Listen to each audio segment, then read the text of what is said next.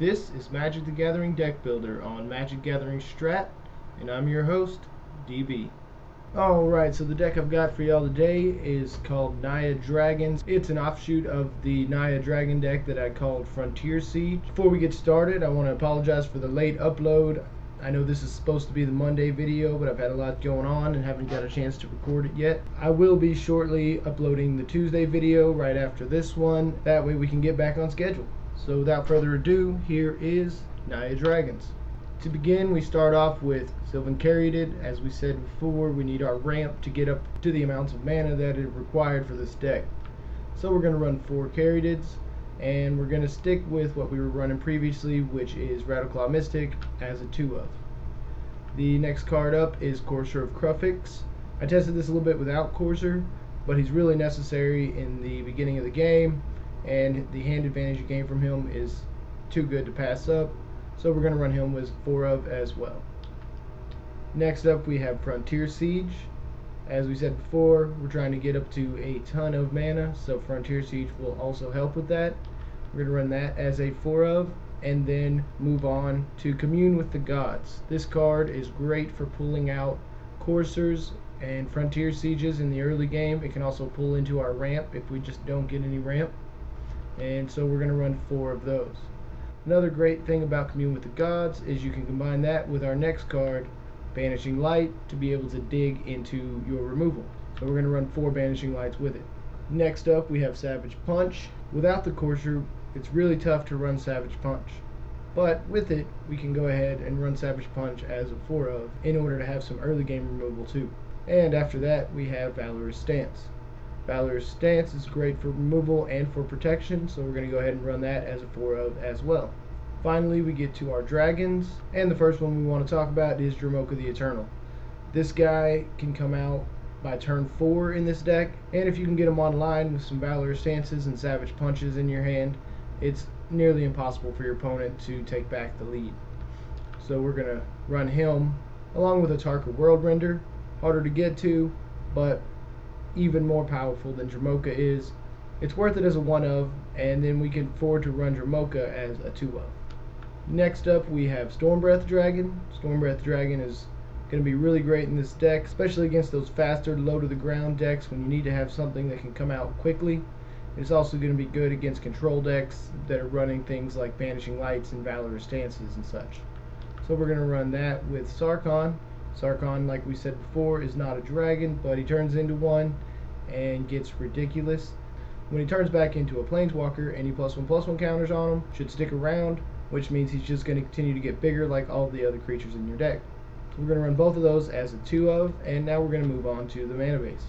We're going to run Windswept Heath and Wooded Foothills, and we're going to go ahead and run those both as a 4-of. Next up, we're going to run Temple of Plenty and Temple of Abandon.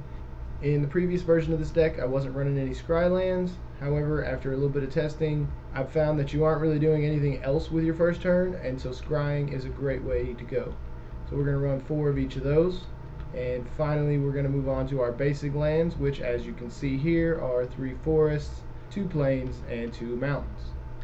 Now that the channel has become more about turning a deck into a competitive design, we're going to talk about the sideboard.